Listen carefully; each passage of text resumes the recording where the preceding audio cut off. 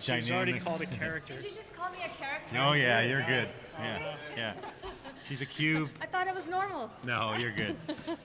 Good to see you again. Great. Happy New Year. Happy New Year. John. Great to see you, CUBE alumni. So thanks for coming. I know you got to go. Thank you. Gotta I do. I got to quick. So just speak and run. Just a couple quick comments. Obviously at VMworld, it's on SiliconANGLE TV. Great interview with Jayshree around in-depth, deep dive, rapid-fire questions, the good stuff. But here we got a quick soundbite. Node.js really talks about I/O, real-time web, developer communities, robust.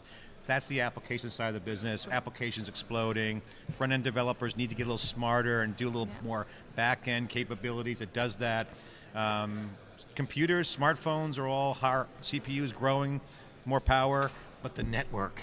Yeah. It's the network. Behind the scenes. TCP/IP. It's all that magic, and it needs to be kind of rethought through, and you guys are doing that. So what's your stance with the Node.js community? Share with us your views of networking. I'm excited to be here because I think we're turning networking upside down, right? If you look at most of what we did the last 2 decades in networking, it was connect the dots.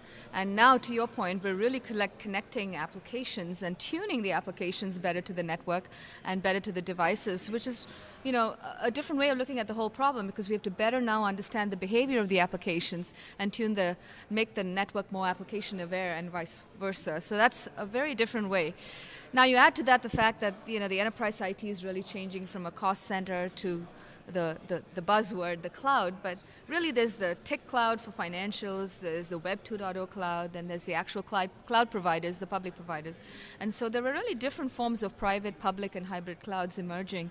And I'm proud to say that Arista is smack in the middle of these exciting technologies, and it's good to be back with you again. I can say I've seen some of the most emerging companies in the cloud, and I've seen stacks of your boxes, and I know they're not cheap.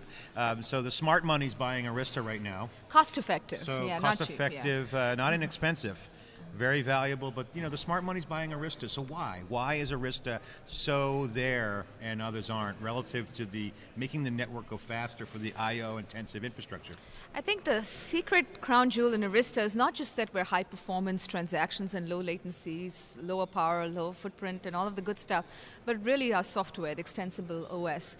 When you don't build a software ground up with the automatic self-healing and resilience and open APIs that you can tune the applications, then you really build a closed system, and it's difficult to make that agile for different environments.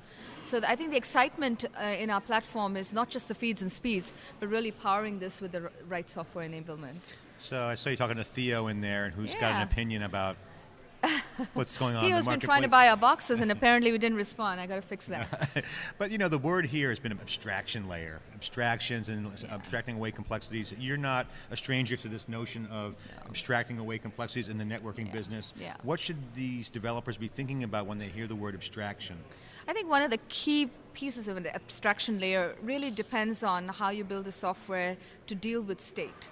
For example, you can have, in a networking element, you can have thousands of agents, and if they all have to interact with each other through message passing or conventional methods, you have single points of choke, and that's a real issue.